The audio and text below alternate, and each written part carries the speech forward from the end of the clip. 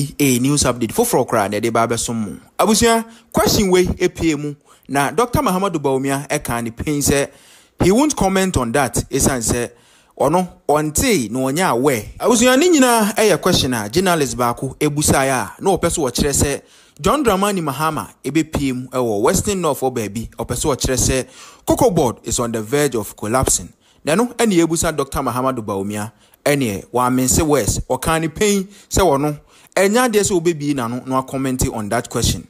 And ono so enya de se wo ya we abusia bepese ebekwa akotie ono ankasa ne etoso mienu so eye na no ya okese question a wo busa no pese wo kire se wo kire mu a wo so oba obeyi taxes bebre every honom ebi ni e-levy na no eno so wo busa Dr. Muhammadu Bawumia se ene edi enti eno wo aban mu no wo ka aban no ho no ye vice president onyi sa taxes no emfiri ho abusia eno so wo de anu yi eba ya mepese ebekọ akwakotie ene Kojo Sheldon enso so question a obusa aye efa pharmaceutical doctors a omaye omadwen se omu siu health ministry no esan se omo allowances bi a eye ade se health ministry no enti aye abusia yentie nimra. The former president Mahama on his campaign tour in Western North region claimed Cocoa Board is on the verge of collapse.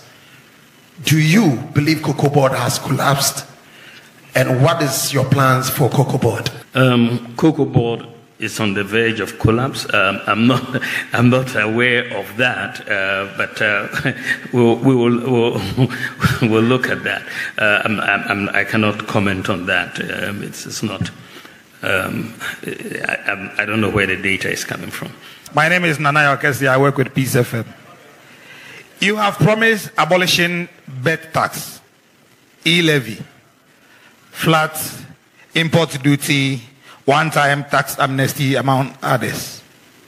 If you really believe that that is what Ghana needs, why should we wait till you become the president and not implement it now? Was that we wanted to do these tax reforms, import duty, flat tax, tax amnesty, and so on. But why don't I do it now? And why do I want to? I must have a manifesto. Otherwise, if I do everything now, if I could, what would I do when I come into office? I mean, how can you do everything now? Even President Mahama, former president, who was president, I'm only vice president, but he was president. Why didn't he do everything then?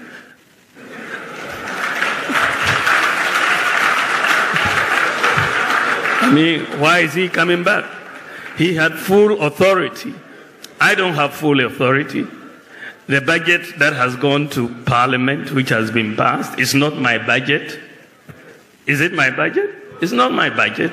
The budget goes in the name of the president. It doesn't go in the name of the vice president. But when you have to think about what new do you want to do, you come up with new ideas.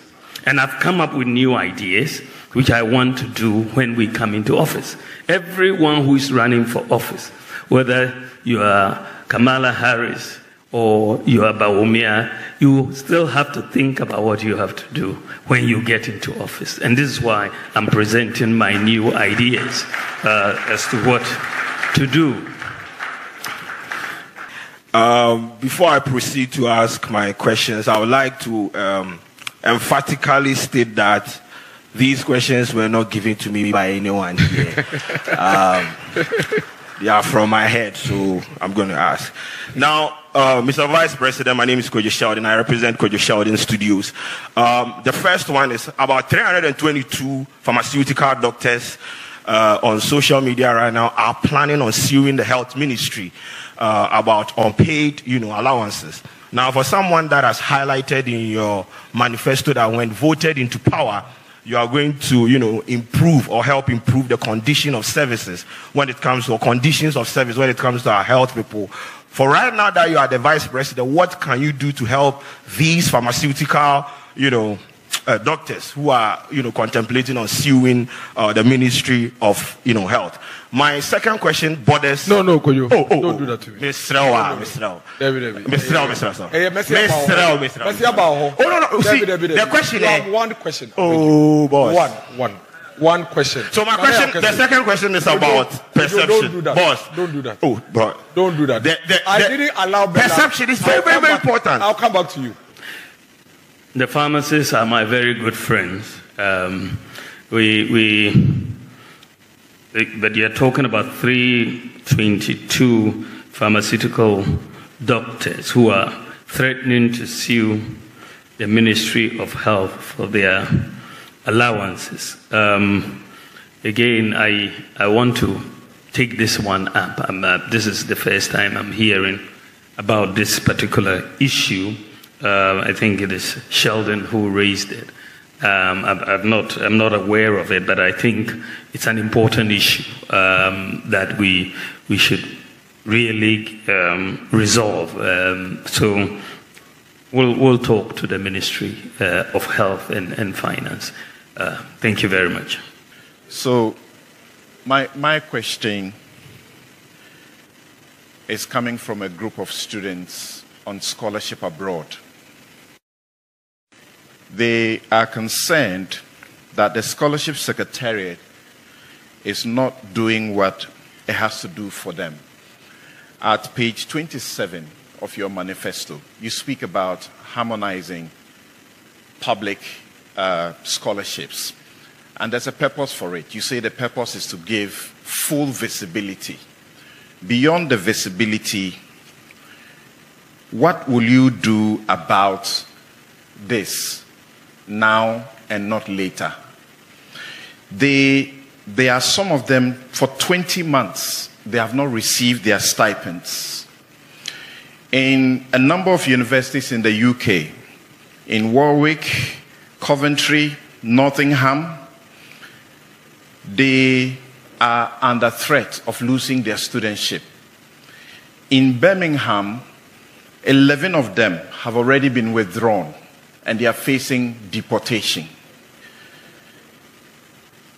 Will you inquire, particularly knowing about the Fourth Estate's investigations dubbed Scholarship Bonanza, about what appears to be a racketeering in that place? And will you forbid and prohibit politically exposed persons wealthy enough, known in society, from accessing these scholarships? Thank you. I think the question is very well. Samson talked about the scholarship students and all of that. And I think this is a very, very important issue. There's nothing more heart-wrenching than taking a student abroad and not being able to take care of them in those circumstances. And I think that I believe, and this is what we are saying, that one needs to, first of all, harmonize these databases so that you have full visibility and transparency. And also, we have undertaken in the manifesto to publish all the beneficiaries of all of these scholarships as they come, so that everybody knows who is getting the scholarships and so on. And again, I've been made very aware of this issue. It's not new, because students have and parents have gotten in touch with me about the awards and the scholarships and so on. So we're talking with the Ministry of Finance and the Scholarship Secretariat. I think they were able to make some payments to some of the UK students and so on. But we will follow up on that because it's very urgent. The first question had to do with NAPCO, the Nation Builders Corps, and the arrears that have been owed to NAPCO. I think that the program had about 100,000 people on it, and I think initially it was supposed to be a 3-year program, and then would be renewed and so on. But I think that so far, out of the 100,000 that were taken, 34,000 have exited into permanent jobs under NAPCO, and the others are still. But I think that the issue that Bella raises is the arrears and how we are going to deal with it. I've raised this issue because this is not really there's some information that has come to me already about the arrears in the NAPCO program, and I've raised this issue with the Minister for Finance and trying to persuade them to make these arrears payments. So we will follow that up on behalf of the NAPCO employees.